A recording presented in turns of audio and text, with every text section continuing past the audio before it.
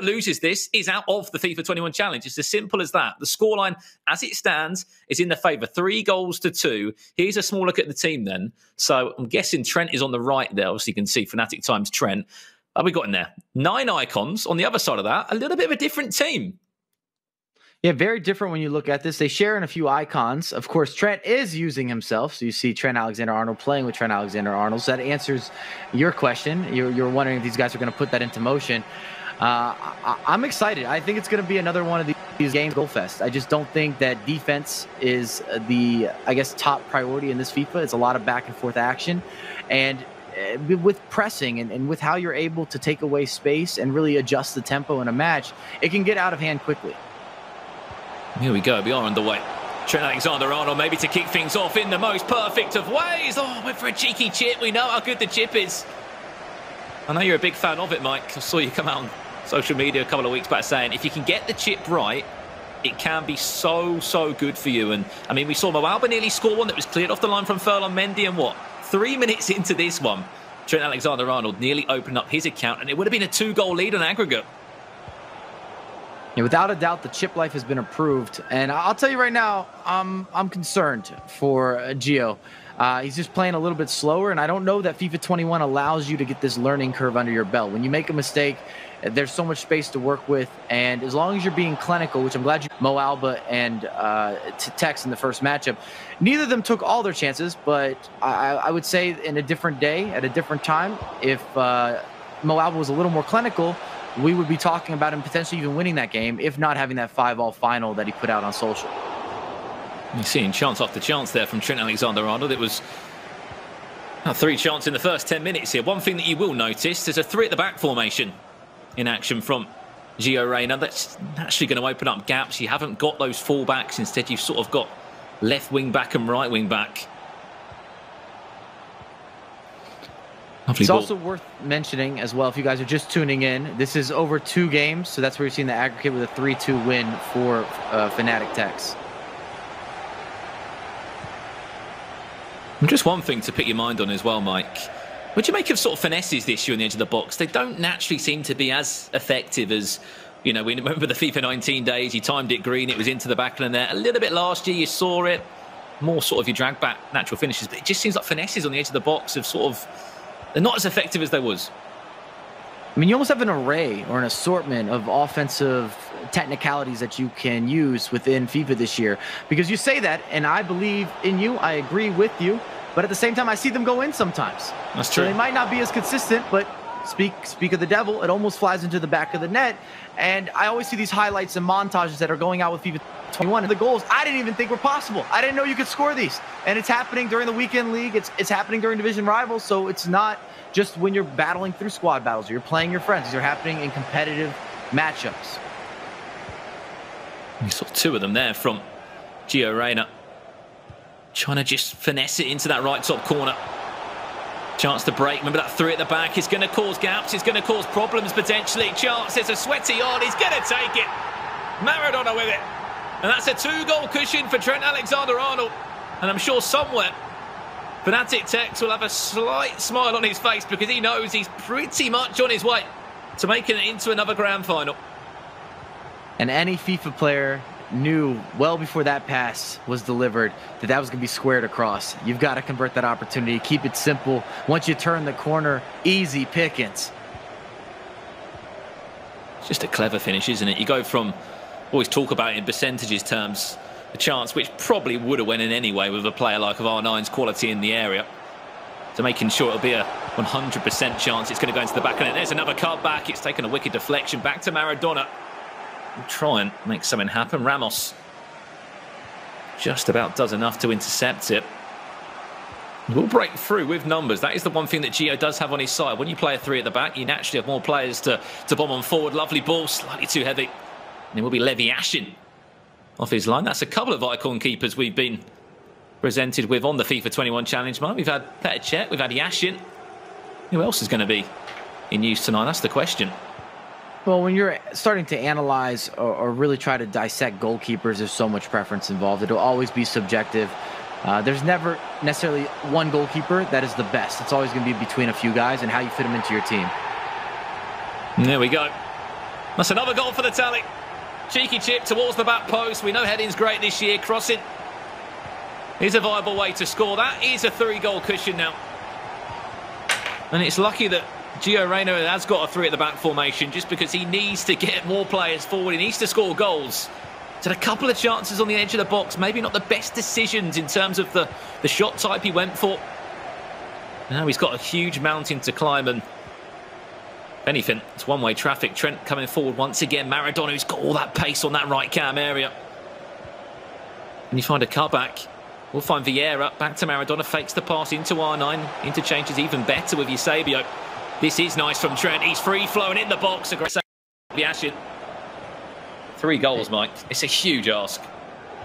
And this isn't really a surprise. You see the fluid movement offensively. It's very diverse.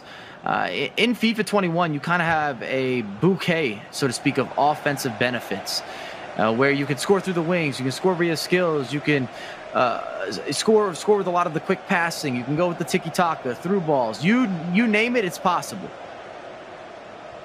Could have been another one for Trent before the half. Lovely fake shot. It's clever from Trent. He's dancing in the box. That's what R9 offers you. I tell you what. I don't know how or what the defender got on that there, but it was clearly enough. Ball into the box, headed away. 5 minutes away from the half-time whistle. The Gio Reyna, I'm sure, just want to get into that half-time interval without conceding another one. Because before we know it, could be 4-0 down. I mean, what's got to change here, Mike? He's 3-0 down in aggregate. You've got to go more attacking. We know he's playing 3 at the back. Is it a question of constant pressure, getting that depth as high as possible? Well, with team pressing being definitely overpowered as a tactical adjustment here, and because he has additional bodies, he's going to have to start to add that into the gameplay just to win it higher up the pitch. And there is a goal back for him. Maybe a way back into the tie. Pele on the score sheet 1 minute before the end of the half, and that's exactly what Moalba would have needed. I'm sure he's watching somewhere in the background here, praying that this 3 at the back, probably not the best start to the game, can be overturned. We know that FIFA can really go any way. Zidane to reinstall that.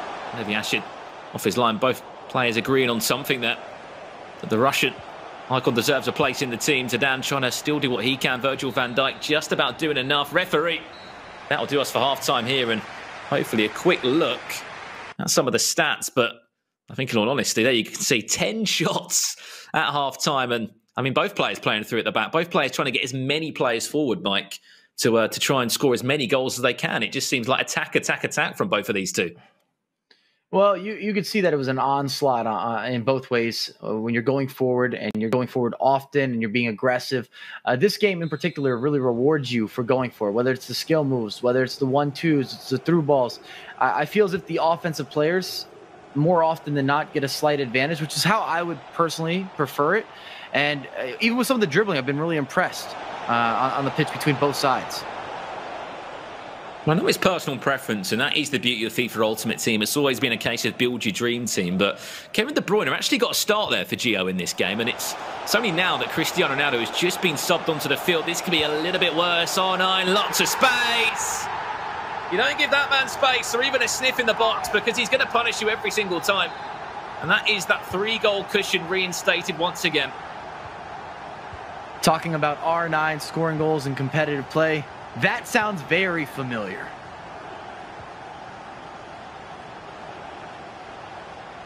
Just a word on that, though, Mike. Kevin De Bruyne getting the start. I mean, of course, these guys are playing on... There that he went for the Belgian. Don't get me wrong, Kevin De Bruyne, a fantastic player. Would easily slide into a number of people's teams, including mine. Pirlo even getting the nod. Chance there, back to goal. Ronaldo off the bench. He's timed it red, I believe. It's just gone wide. That's Ronaldo's first chance since he's been introduced at the half-time whistle. But I just feel like if you went sort of team to team, Mike, we went into this game, you saw both teams sort of line up against each other. Trent's team just looked the better of the two as well. Don't get me wrong, you can clearly see a skill gap here between the two, and who's been playing a lot more FIFA 21. But if you had to go team to team, I think Trent had the better team. I'd agree with you that Trent had a better build, especially for competitive play. More players that kind of fit into the meta, fit into the gameplay, just fit into what's most effective. Even with that being said, though, I would happily take either of these squads instead of what I'm using in the weekend league. chance. There is a goal. There's one thing that we've certainly been spoiled with. Look at the aggregate scoreline. That's what we want to see. Plenty of goals flying in. This game, of course, is flying both ways. Sound like I'm writing off Giovanni Reyna. 6 goals to 4. He is down by 2 still.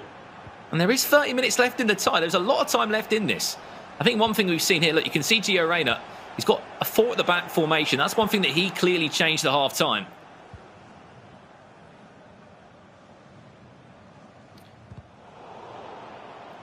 The key is going to come down to defense. I mean, we saw that last game. It was going to be decided who was able to not only take their chances, but also be able to stop the opposition. Another chance for the cutback that time. No way through, unfortunately. As we said, whoever wins this game will book a place in the grand final of the FIFA 21 Challenge. And then we will turn our attentions to our second semi-final matchup. We've seen the likes of Levy involved. Tux Gravison. Also the Hakimi of Inter Milan and Declan Rice of West Ham United. Plenty more FIFA to come up. Lovely ball. Look at the space. Maradona's got acres of it. He's had so much space and time in that right area. Looking to add another goal onto his tally. So down back to R9. Really patient from Trent. Really well done. It deserves a goal. It will get a goal. And the main thing here, Mike, it's so important. Even at a 3-goal cushion, that's been 3 different occasions in the game that he's reinstated that lead. He's never given Gio a chance to even get a taster back into the... As this show does go on in the next weeks, open up. Lovely ball over the top, just off the bar from Maradona. I mean, speaking of Maradona, I was going to say Richard. I'm so used to commentating with Richard. It's a first for us, Mike. Maradona, not an icon that I think many pros would start with, of course. You know, Trent Alexander-Arnold, a pro in his own right on the real pitch, not on the virtual one. You know, what is it about him that maybe he's not the full package to pros? Is it his height? It's a few different characteristics. Not having the weak foot has always been a detriment. It makes you a little more predictable. He's also a specialist. Typically, if you're using Maradona, you want him in the middle of the pitch, your number 10 role, and you only get one of those guys. So you're saying, this is my top player. This is the best player for this position. And in past FIFA installments, you've gone with his Argentinian counterpart.